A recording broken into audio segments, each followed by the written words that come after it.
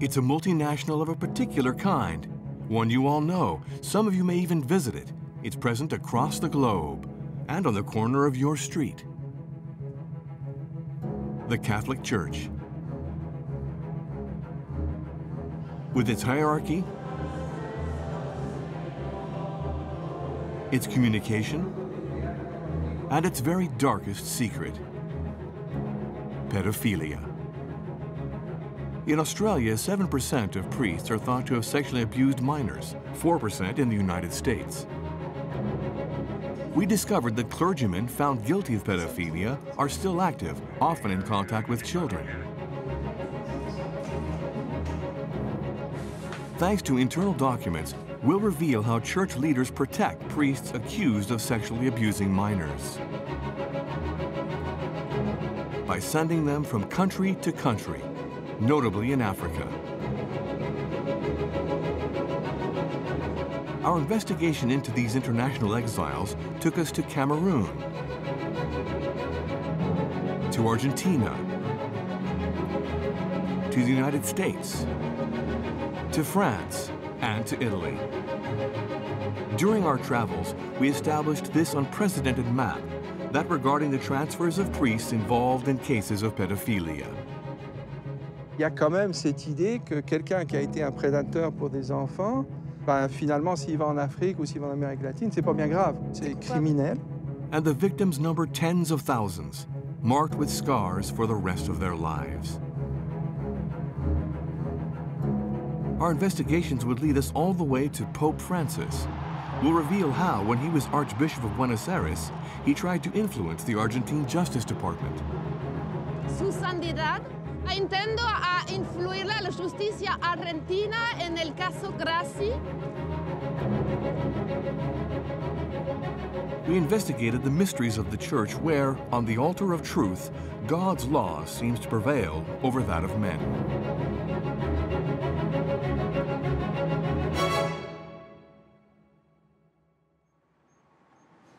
Our inquiry into the international transfers of priests accused of pedophilia begins in the United States. We're in Chicago, in the shadow of this cathedral, to witness a very unique kind of protest. Expose the truth. Protect the children. Expose the truth. Protect the children. Expose. All are victims of pedophile priests. In their hands, portraits of them as children when they were abused.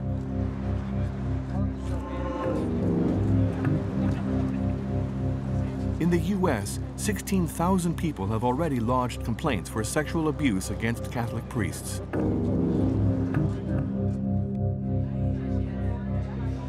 These victims have joined forces for the annual conference of their support group, SNAP, Survivor Network of Those Abused by Priests. Hello, everybody. Great to see you again. And I think it looks like we've got a bigger group than last year, which is even better news. So how many of you are here for the first time? Woo! So it looks like 40%. Remember that all of us here are survivors of sexual assaults and betrayals during our youth. So if you're looking for an opportunity to share your experience with people who truly get it, this is the place.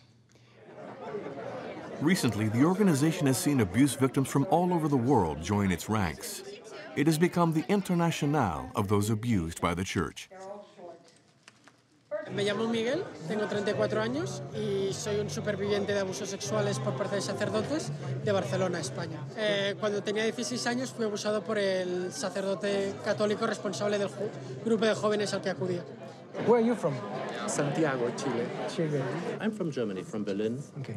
I was sexually abused in Mexico when I was 14 years old. I'm actually from the Philippines. Okay. I was abused by a Jesuit Okay. for three years. I was 15 years old. I was abused as a teen for a long period of time. It was with an oblate priest. His name is Jack McCann in Vancouver, Canada. Accounts from over 50 countries. At the end of the conference, we talked to one of the activists, Ann Barrett Doyle. Thanks to reports from victims, SNAP is the only group to have been able to establish a list of priests worldwide allegedly involved in pedophilia cases. We only include those priests who have been accused of child sexual abuse in a credible public document. It has to be either a court document that's publicly accessible or a mainstream news outlet. She began her work 14 years ago. In the States, these activists publish the names and photos of accused priests on the internet to try to ensure they never come into contact with children again. This is just the letter A, and it just keeps going. How many names at the end so far?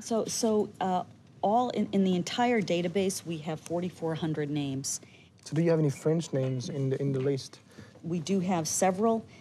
So Father Rivoire is a very troubling case because he abused this young boy, and Marius, Inuit boy, did report the abuse, eventually within statute, but Rivoire was fled. In 1993, it somehow spirited him back to France, where he lives safely now. That's not the case of his victim, who took his own life in December of 2012. To avoid justice, one French priest accused of the sexual abuse of minors is thought to have fled Canada and be hiding in France. The story barely seems credible. We contacted the sister of one of the priest's presumed victims. Therese Tungalik speaks to us from northern Canada, deep in Inuit territory.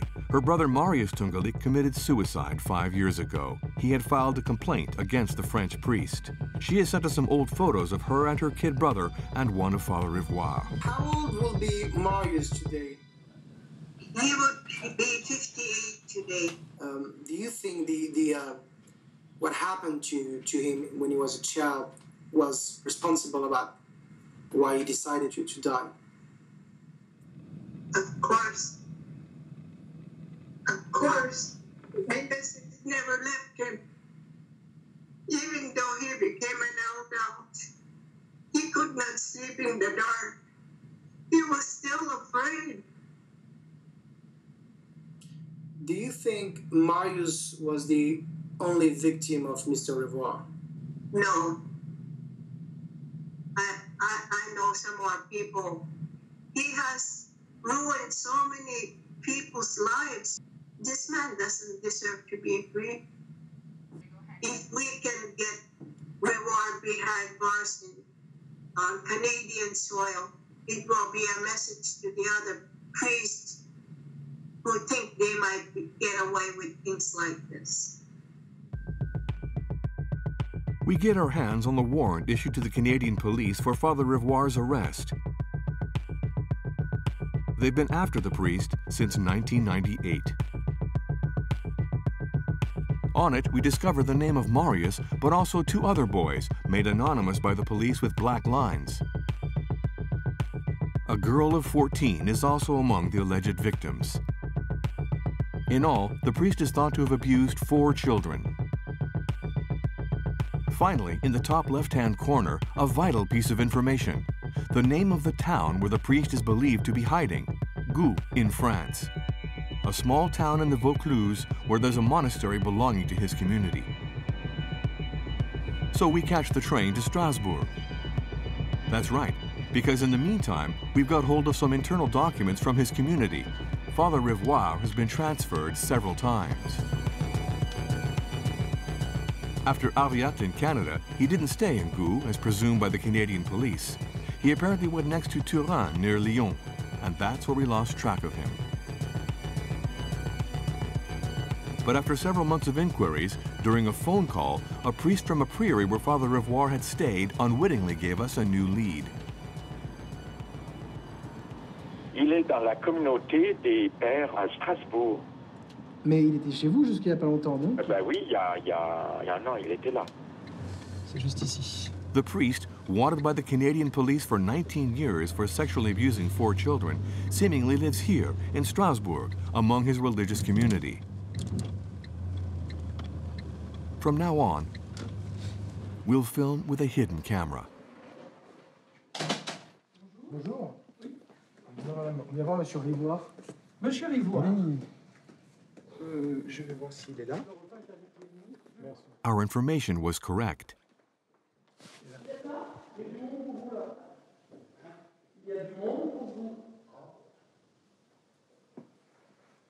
The priest is here, at the end of the corridor.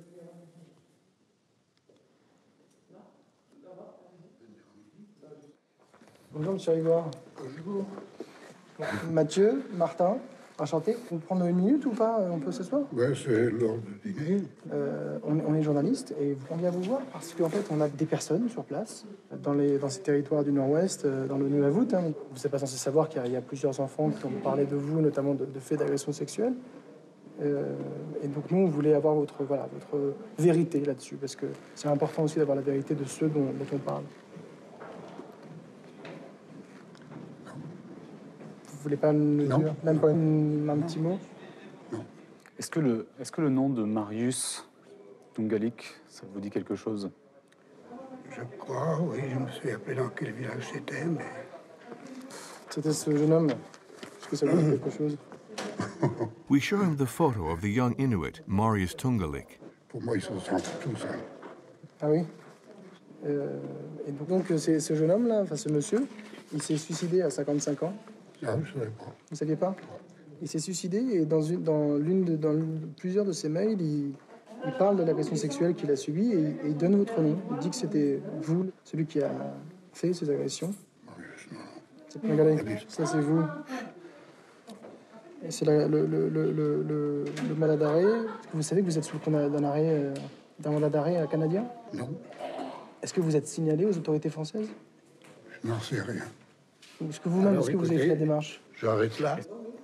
Je vais vous poser une question très simple. C'est est-ce que vous avez déjà agressé sexuellement les enfants? Je ne vous réponds pas. Mais pourquoi? Parce que vous n'êtes pas mon confesseur. Ah, vous savez, monsieur, la vérité vous rendra libre. Au revoir. Vous connaissez cette phrase de la Bible? Oui, je la connais. How can a priest accused of the sexual abuse of minors change countries and homes and stay out of the clutches of the police and justice for almost 20 years?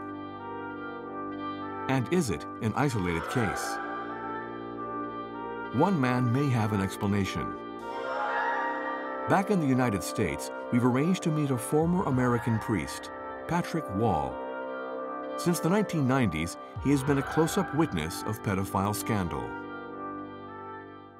Joined the monastery as a very idealistic 20-year-old and thought I was going to be a monk, a priest, and unfortunately it didn't work out that way because so many sex abuse cases came forward that I ended up actually being ordained early to go work on and follow sex abusers who were being withdrawn. And at that point, at the age of 32, I had to make a moral decision. Am I going to support this institution? You know, am I part of this, or do I have to find a different path? And that's when I chose to take a different path and to help survivors. Since then, Patrick Wall has become a whistleblower, an expert called on to testify in over 2,000 cases of priests accused of sexual abuse. According to him, the Catholic Church has developed a system to exfiltrate pedophile priests. That's the same pattern we've seen in Australia. It's the same pattern we've seen in the United States. It's the same pattern we've seen in Canada. It's the same pattern in Ireland, in England, in Italy. It's honestly, it's in the DNA of the Roman Catholic system. And I like to call this the geographic solution. So what the bishop needs to do then, he finds out that the priest is a perpetrator. And then at that point, he simply moves him to a different spot where the previous scandal is not known. And if it's not enough? You move him outside the country. That's the geographic solution. You can move him from continent to continent as long as he can speak the language that is needed, it looks legitimate, and so he's going to be accepted without question. That's where the danger comes in. An anonymous source would provide us with proof of the geographical solution described by Patrick Wall. One evening, we received dozens of internal documents from the community of St. John. 500 brothers present throughout the world. This French community is highly controversial. It has the highest number of priests found guilty of pedophilia in recent years, 3 since 2012. And there are thought to have been more cases of sexual abuse. It's all there in black and white.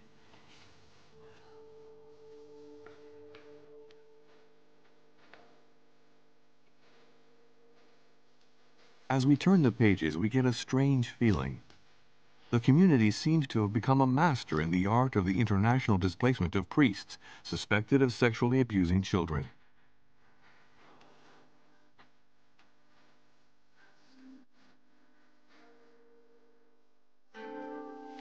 Among the pile of documents from the community of St. John, one recent letter draws our attention and sends us rushing to the airport. Here's the letter, signed by a high-ranking church official, this archbishop from Cameroon. He wrote to the head of the community of St. John, having decided to exclude from the diocese several St. John priests. He explained himself. Reverend Brother, some brothers of St. John got themselves into situations of extreme gravity. The brothers in question were about to be hauled in front of the courts, at a risk of dirtying the image of our church. I used all my weight to make sure this did not happen. What had these French priests done to incur the wrath of an archbishop?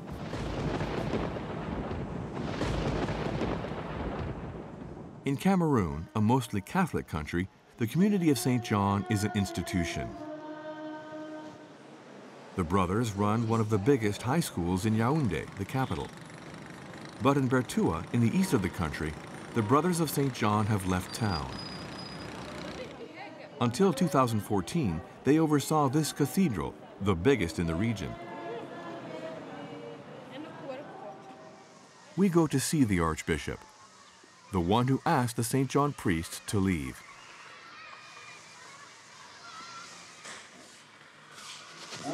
Monsignor Atanga, one of the African representatives at the Vatican. Ok. Interview de Monseigneur Atanga. Moi, je voulais vous montrer une lettre. C'est vous qui l'avez adressée au prieur général, Oui, Thomas Joachim, et vous dites dedans, vous parlez des frères en disant que certains frères s'étaient mis dans des situations d'une extrême gravité et que les frères mis en cause étaient sur le point d'être traînés devant les tribunaux au risque de ternir l'image de notre Église.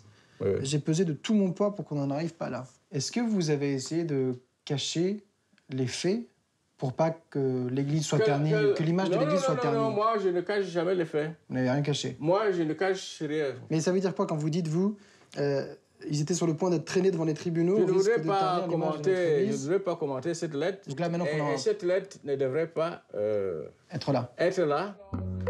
We tried to dig deeper, but Non, je ne commente pas la lettre. Je ne dis rien là-dessus. Non, je ne commente pas. C'est pour ça que je dis que je ne commente pas. Je m'excuse, mais c'est comme ça. Donc là, pas de commentaire? Aucun commentaire. Bon, d'accord. Vous ne devrez même pas avoir cette lettre. Je ne devrais pas avoir cette lettre? Cette lettre c'est une lettre confidentielle, donc... Merci à vous. Yeah. yes, thanks for your precious comments, Your Grace, but they weren't exactly helpful. At the Cathedral of Bertoua, we'll discover the reasons why the St. John brothers hurriedly left town. Another alleged case of pedophilia. The sexual abuse of a number of boys. For 3 days, we try to find these presumed victims. In this city, where the Catholic Church is omnipresent, it's hard to broach the subject. Finally, we find one of the kids who was supposedly abused by the priest. Today, he's 15. Quel âge vous aviez à ce moment-là, vous? À ce moment, j'avais 12 ans. Il dit que non, c'est un homme de Dieu, il veut prêcher dans le monde entier. Et si un pacte avec Dieu serait un homme de Dieu, que les hommes de Dieu, c'est comme ça qu'ils sont, ils seraient bien. Il dit que bon, il n'y a pas de problème. We show him one of the community's internal documents that we managed to procure, the mugshots of all the St. John brothers across the globe, 508 in all.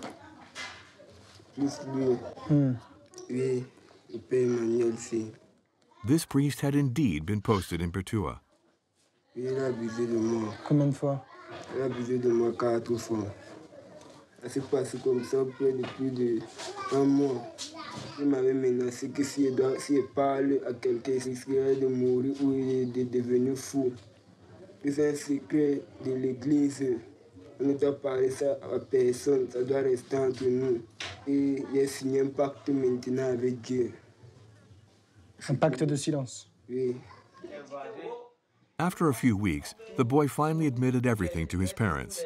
They immediately went together to the Pertua law courts to file a complaint. But here, nobody touches the church. Moi-même, personnellement, j'ai vu le procureur de la République, on a passé plus d'1 heure. Il a appelé même son substitut. Son substitut est venu, il a répété la même chose. Les prêtres ne sont pas justifiables. Ça veut dire, en l'occurrence, qu'on ne peut pas poursuivre les prêtres? Oui, on ne peut pas poursuivre les prêtres. C'est comme ça qu'ils ont dit que bon, c'est porter plainte contre l'Église catholique. In Pertua, the justice of men seems to serve men of God. We have an appointment with a civil servant inside the Ministry of Justice. We film discreetly. She confirms the closeness between the church and one of the top judges. Le testament pour l'Église était vraiment ancré dans l'Église. Elle a quitté les prêtres. Donc quand l'affaire explose, la magistrate du tribunal a tout fait pour agir discrètement. Discrètement, c'est l'Église. Ce sont les dossiers très délicats, surtout avec une expatriée. On a caché. C'est passé comme ça, il a perçu. Ça m'a fait mal, non? Ça m'a fait mal, mais comme monsieur rien dans le maillon, ma voix ne peut pas compter. The civil servant gives us an excerpt from the victim's testimony. The name of Father Emmanuel appears nowhere. Instead, he's merely designated as le prêtre, the priest.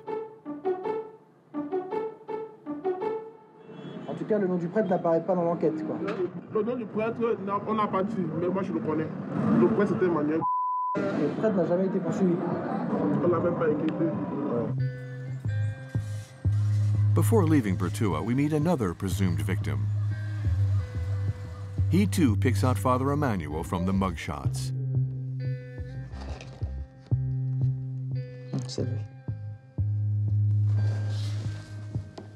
C'est lui qui vous a abusé. Oui. Where is Father Emmanuel now, the French priest accused of sexually abusing at least 2 boys? Among the community's internal documents are the postings made in 2016. Since being expelled from Pertua in Cameroon, Father Emmanuel appears to be in Bologna, in Italy. Mesdames, Messieurs, nous sommes arrivés à Bologne, aéroport Guglielmo Marconi. C'est ici. C'est le cheval, c'est les frères Saint-Jean.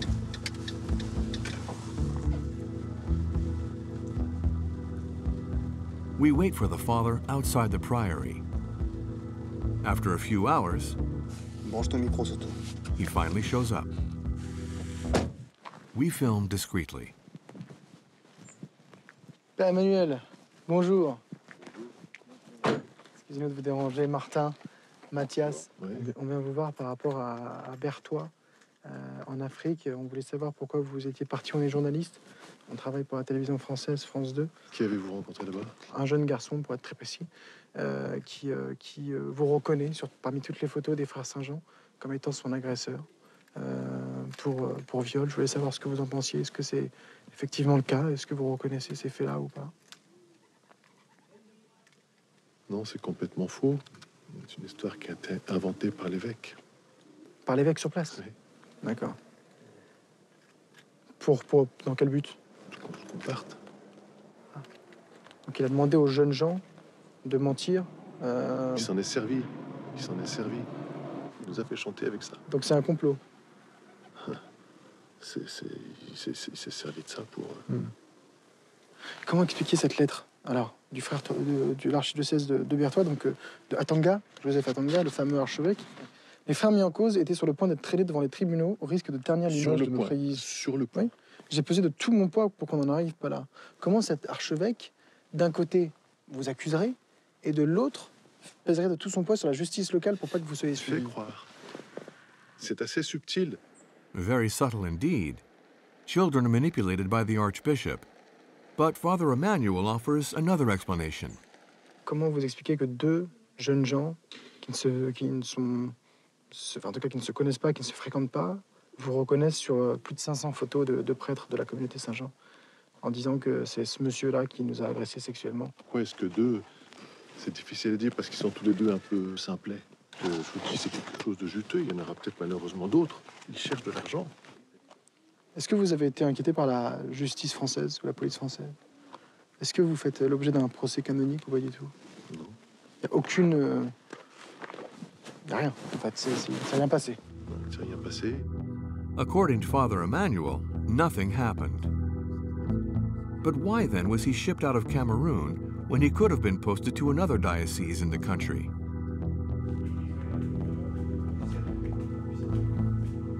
In Boulogne, his new superior explains.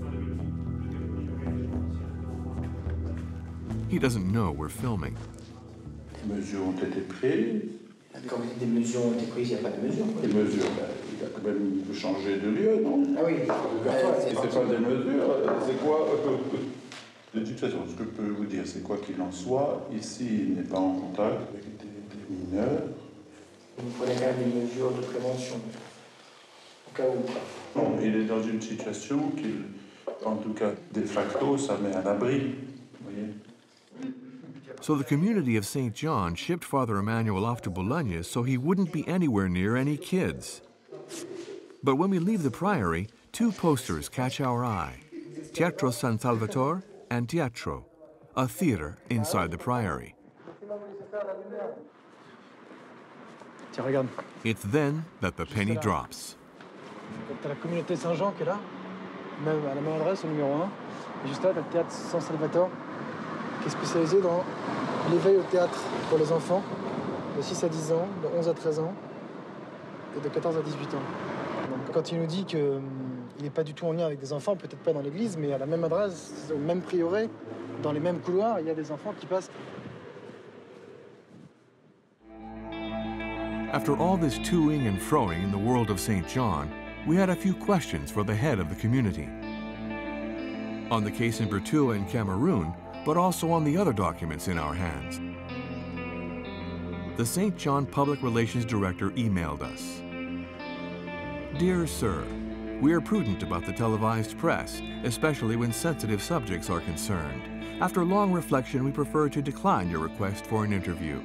Regarding the departure of the brothers from the cathedral in Bertua, we had every reason to believe that these rumors were ungrounded, the same conclusion that the local police and justice obviously reached because they pressed no charges after their investigation. I send you cordial greetings and my prayers. Not exactly a satisfactory reply.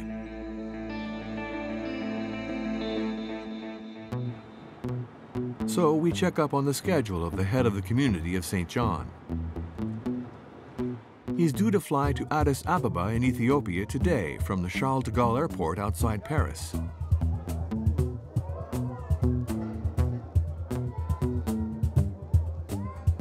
We wait for Brother Thomas Joachim with a sign to grab his attention.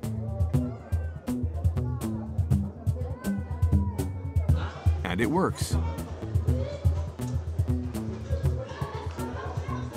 Bonjour, frère Thomas, Martin Boudot, journaliste de France 2, Cache Investigation. Ah d'accord, Vous allez bien? Oui, ça va, ça va. Je me permets de venir vous voir parce qu'on a essayé de vous interviewer, mais j'arrive pas à avoir une interview avec vous. Oui, Alors, je suis dans le coin. On vous a écrit. Oui, mais vous m'avez écrit, mais vous savez qu'on fait de la télévision, donc ça nous arrange d'avoir une interview. Puis en plus, on a vraiment plein de choses sur lesquelles on aimerait vous interviewer. Oui. Je sais pas si on peut prendre quelques minutes ensemble. Non, je vous ai écrit pour vous expliquer pourquoi je ne ferai pas d'interview direct comme ça.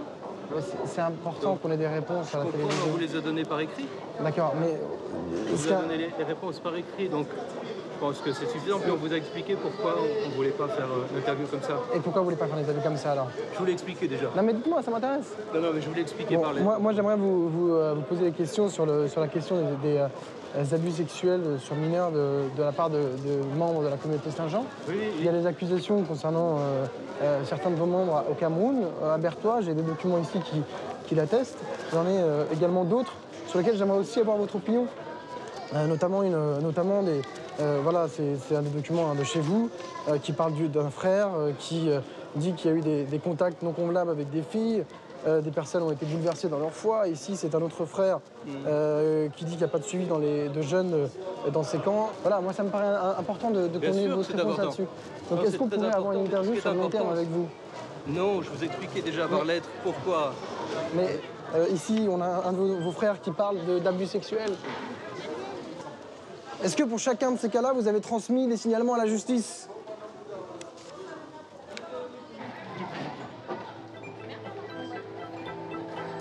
Despite our frequent requests, the community of St. John refused to grant us an interview. During our investigation, we discovered other examples of the international transfer of priests accused of pedophilia. We could have chosen to tell you about this priest from Lyon, who, after being accused of sexual abuse by one young teenager, was moved to Guinea. Or this one, with an international arrest warrant for sexually abusing children in France hanging over his head, now in refuge in Lebanon. Or this one, an Italian, wanted for sexually abusing 8 boys, transferred to Mozambique. At the heart of the Catholic Church, how many cases are there of priests moved from country to country due to suspicions of sexual abuse on minors?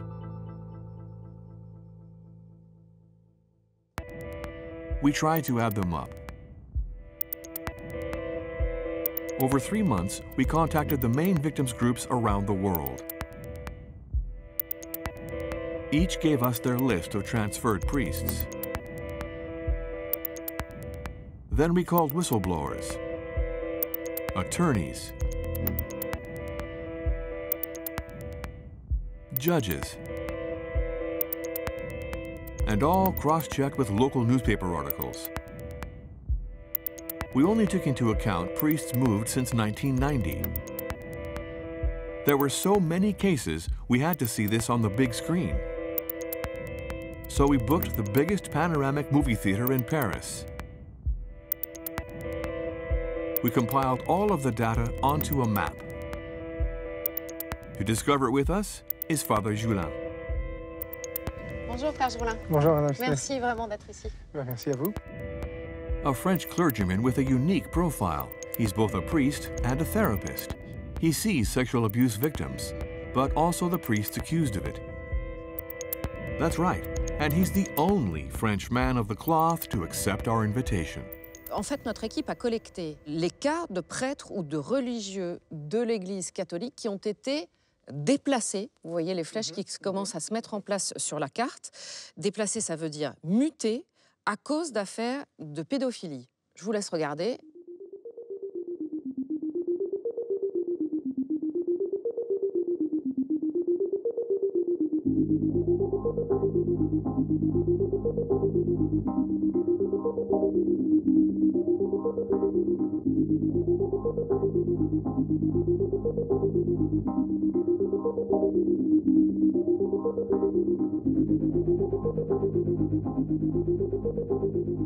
Est-ce que vous vous attendiez à autant de mouvements sur cette carte et donc à autant de prêtres déplacés ou mutés en raison d'affaires de pédophilie? Autant de déplacements et de prêtres mutés, non, pas de cette...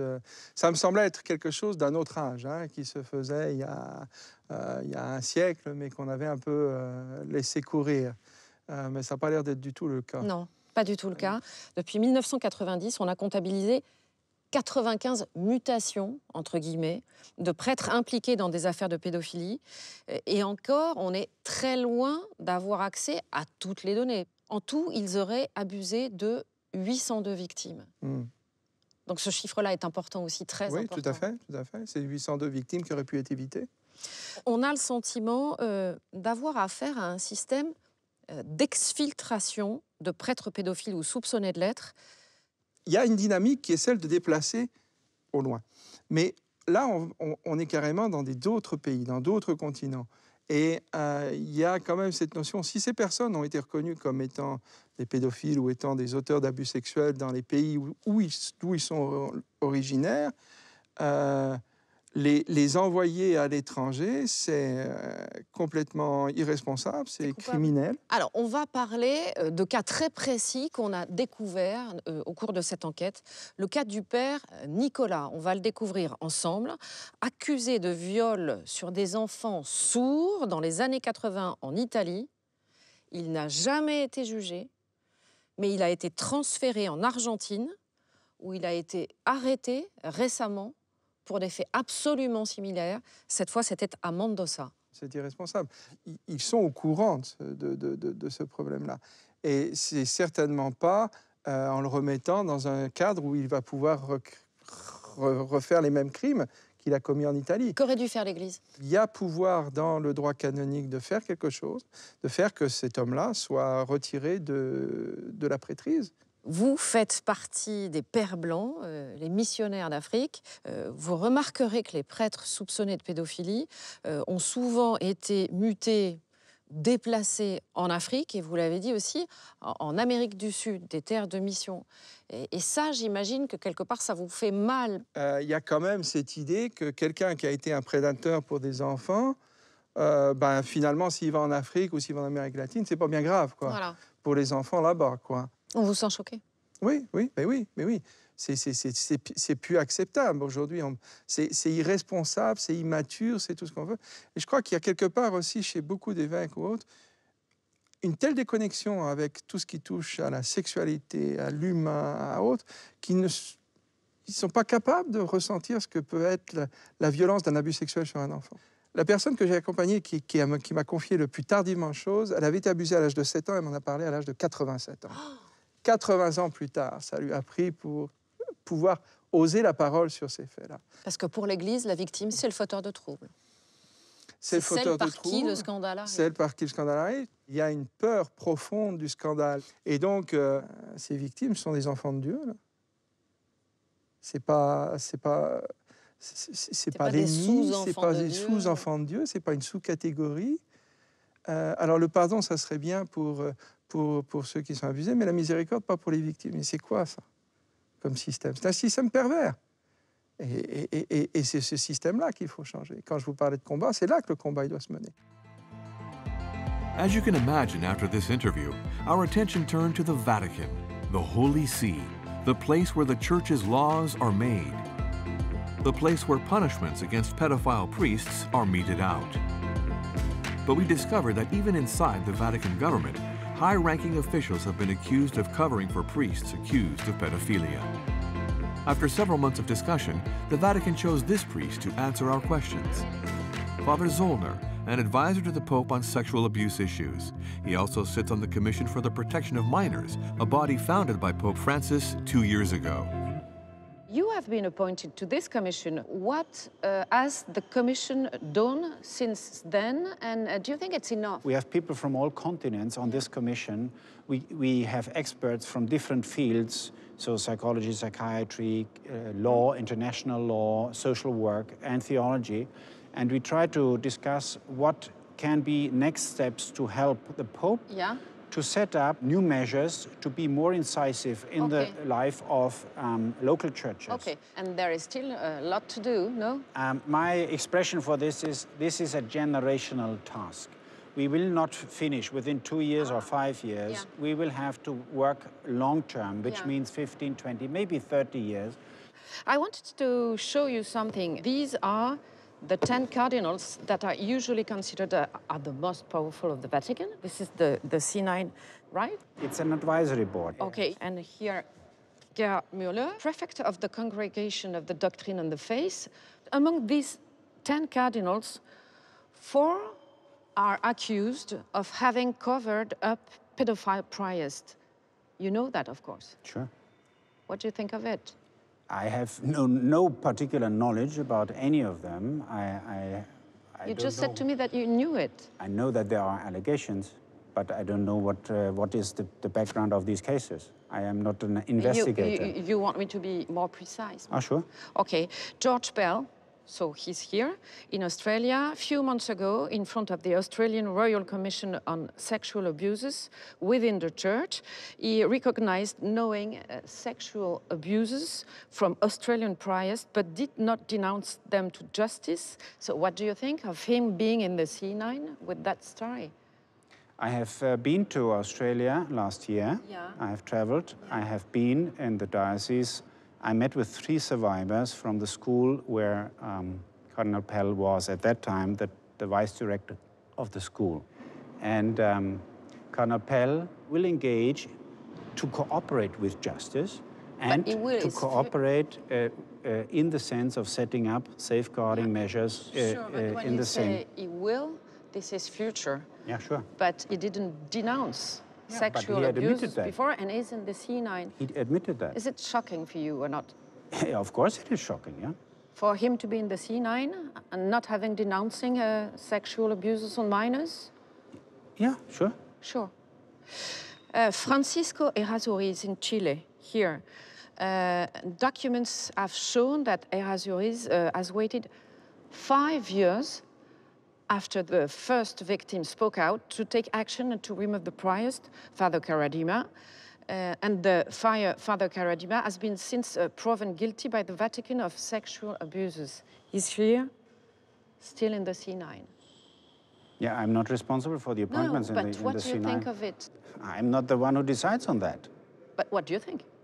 I think they will stay as long as the Pope wants them there. Thank you very much. Thank you. It seems then that only the Pope has the power to punish his cardinals. So why doesn't he take stronger action? Maybe because he too faced accusations in his homeland of Argentina long before his election. Habemus Papa. When he was Archbishop of Buenos Aires, he apparently tried to have a pedophile priest acquitted.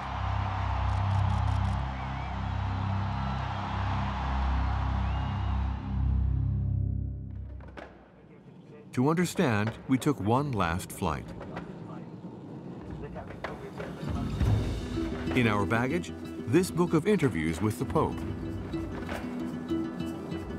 On page 64, the Pope tackles the question of pedophile priests. He writes, "It never happened in my diocese." On the Holy Father's word, but is it the truth?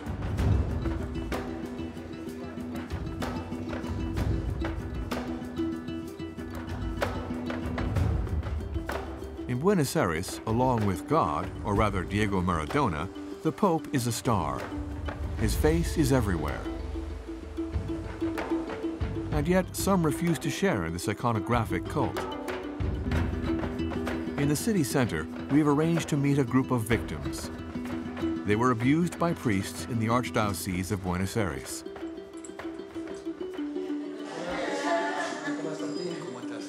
They alerted Pope Francis when he was their Archbishop.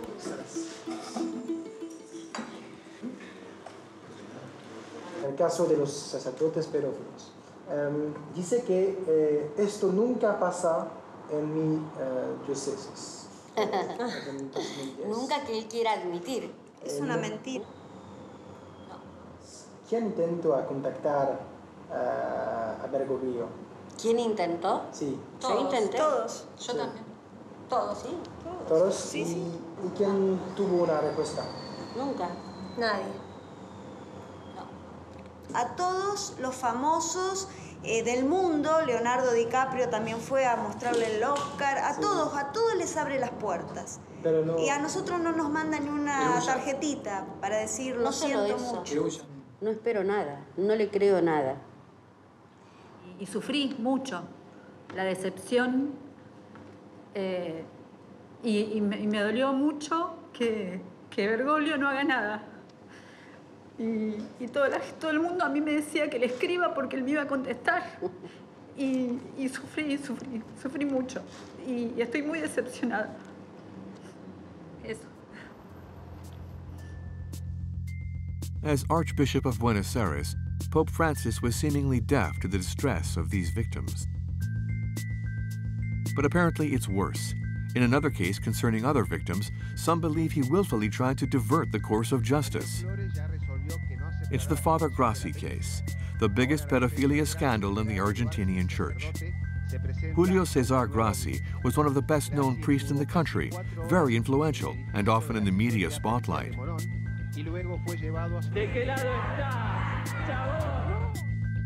He ran a huge orphanage, until some of the children there lodged a complaint against him for sexual abuse. In 2009, he was sentenced to 15 years in prison. Still today, he's behind bars. But the Argentinian church did all in its power to have him acquitted. Juan Pablo Gallego represented Father Grassi's child victims. A trial spread over 15 years, and opposite him, the most renowned attorneys in the land, but also the Catholic Church. Sino que nos enteramos que en el año 2010 aparecen unos libros en 2 tomos denominados Estudios sobre el caso Grassi, firmados por un jurista con un cierto reconocimiento y que ha sido profesor de la Universidad de Buenos Aires. Don't be fooled by the cover, which makes you think it's a book. This 2,800-page counter-inquiry is a confidential, internal Argentinian church legal text. Inside, the children are accused of falsifications, lies, deceit, and invention. Even their own sexual orientation is questioned. The conclusion is clear. The court's decision was wrong. Father Grassi had to be acquitted on appeal. One paragraph caught our eye. This work was commissioned in 2010 by the Argentine Episcopal Conference and notably by its then president, Cardinal Bergoglio, now Pope Francis. So the Pope did commission a counter-inquiry to try to have a priest who had been sentenced for pedophilia acquitted. And it's said that Jose Bergoglio, the future Pope, actually sent it to the judges, with a shrewd sense of timing before Father Grassi's various appeal hearings. One of the magistrates who received a copy of the counter-inquiry agreed to meet us. Carlos Maiques, a former appeal court judge and former Minister of Justice, is today a High Court judge. It's the first time he's spoken openly about the Grassi case. He remembers very well the day he found this counter-inquiry on his desk. ¿Recibió de estos estudios en su oficina? Sí, yo recibí. ¿Esos libros no influyeron en su juicio? No, en absoluto. No. Que es un trabajo de novelística judicial. Creo que tiene un análisis jurídico parcial en algunos casos, muy parcial en otros. Tiene yo creo, una clara intencionalidad en favor del padre Grassi. Porque con esto se quiso ejercer una sutil presión sobre los jueces. Una manera de influenciar. Tout à fait, d'accord. Sí. Sutil, mais... But finally useless. Father Grassi's sentence was upheld at both the appeals court and High Court. At the center of the counter-inquiry commissioned by the Pope when he was Archbishop of Buenos Aires is the account of a boy, an orphan, the main victim of Grassi.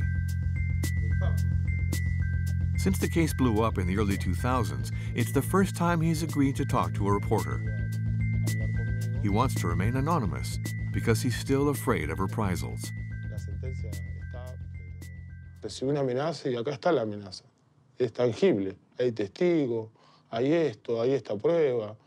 Me han allanado mi casa, me han roto la cerradura de mi casa. Se llevaron cosas personales, videocassette o cosas así que yo tenía que eran cosas que salía gratis. Lo que decidió la justicia era que para que yo tenga seguridad y brindarme seguridad, que entre al programa de testigo protegido.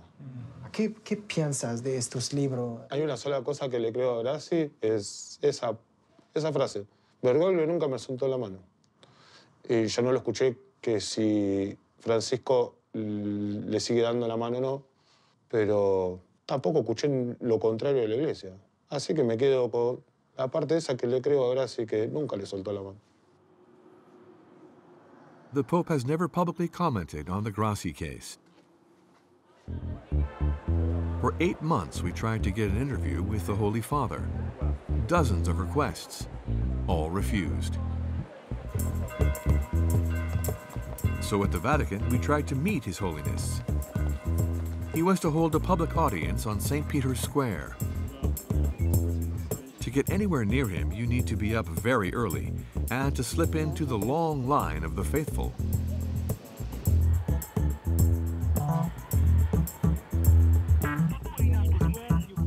The doors open.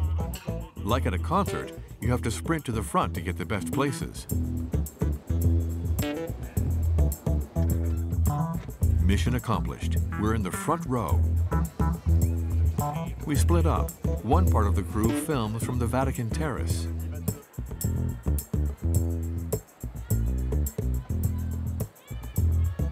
We want to give Pope Francis a letter with all our questions on his supposed role in the attempt to divert the course of justice in Argentina.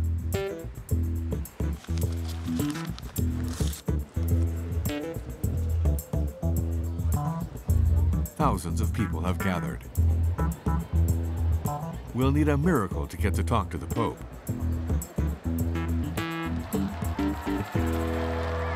A few hours later, the Pope Mobile arrives.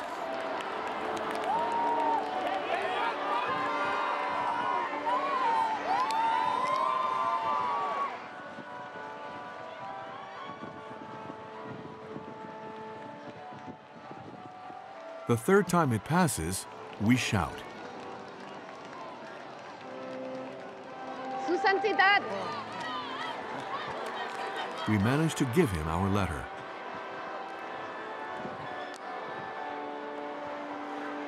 And then, a few minutes later, Su Santidad!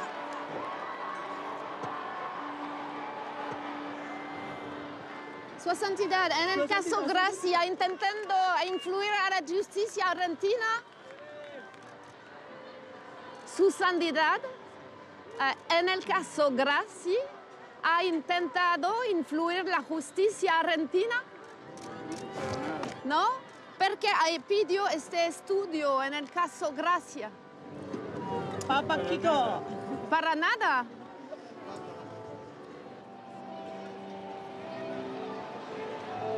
Despite our quick chat, neither Pope Francis nor any Vatican official has ever answered our letter.